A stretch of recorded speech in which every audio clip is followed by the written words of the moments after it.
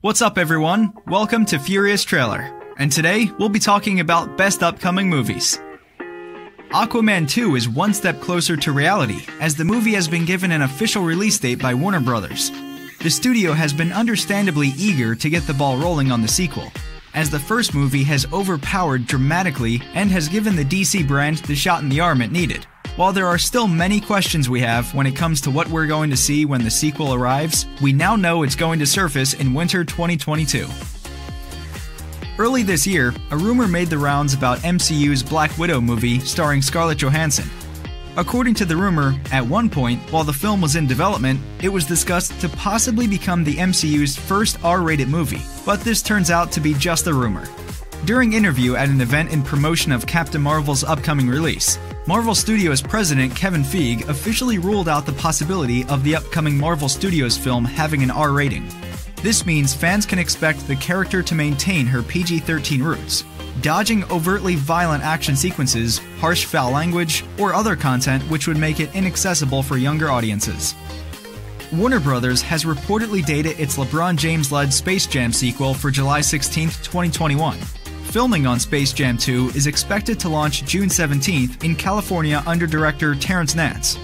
Black Panther director Ryan Coogler produces the half-live-action, half-animated project teaming the Looney Tunes with the Los Angeles Lakers star.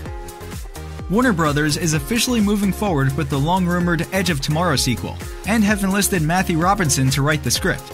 Director Doug Liman will return to direct the sequel and will also develop the film's script alongside Robinson.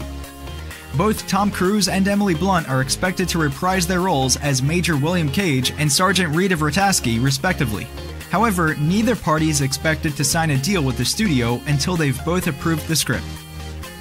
Sylvester Stallone's Rambo: Last Blood, the fifth installment of the Rambo franchise, will hit the theaters on September 20th. It will release 37 years after the series started with First Blood. The story centers on Stallone's John Rambo crossing into Mexico and taking on a violent cartel when the daughter of one of his friends is kidnapped. Hotel Transylvania 4 is positioning itself as a big holiday release for 2021. Sony Pictures Animation has announced an official release date for the animated sequel, and it will be arriving Wednesday, December 22nd, just a couple days before Christmas. No title has been revealed yet. Puss in Boots 2 is happening, and the project has just lined up its director. Bob Persichetti, one of the co-directors of Sony's hit Spider-Man: Into the Spider-Verse, has been tapped by DreamWorks to helm the sequel. We had previously heard that the studio was looking to reboot these franchises, but this is being billed as a sequel and not a do-over. In any event, the swashbuckling cat is making a comeback. January is known as a dumpster fire for movies, especially horror releases, as The Bye-Bye Man and Insidious: The Last Key have shown over the years.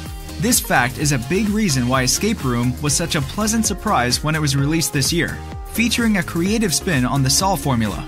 The film entertained due to its creative escape room setups and stylish filmmaking. After earning an impressive $118 million worldwide on a $9 million budget, Sony is beginning to lay the groundwork for a sequel. Simply titled Escape Room 2, Sony has set the film for an April 17, 2020 release date with director Adam Robitel and writer Bragi Schutt.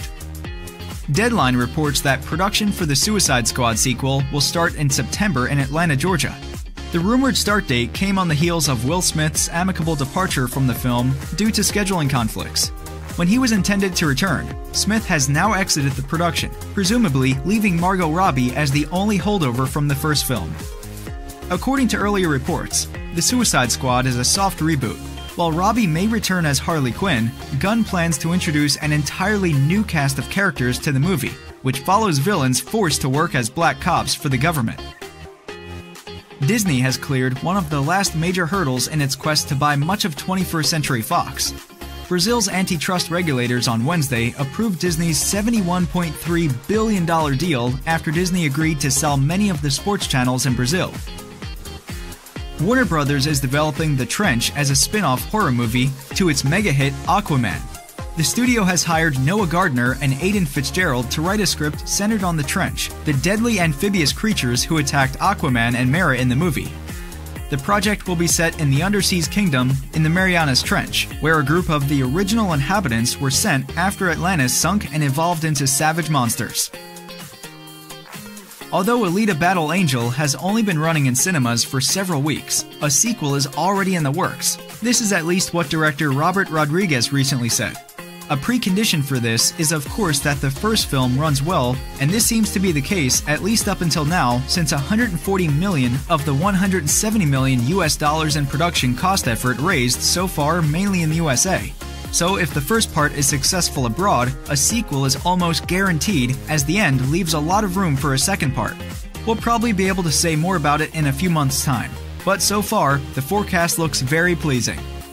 Thanks for watching, and see you in the next one.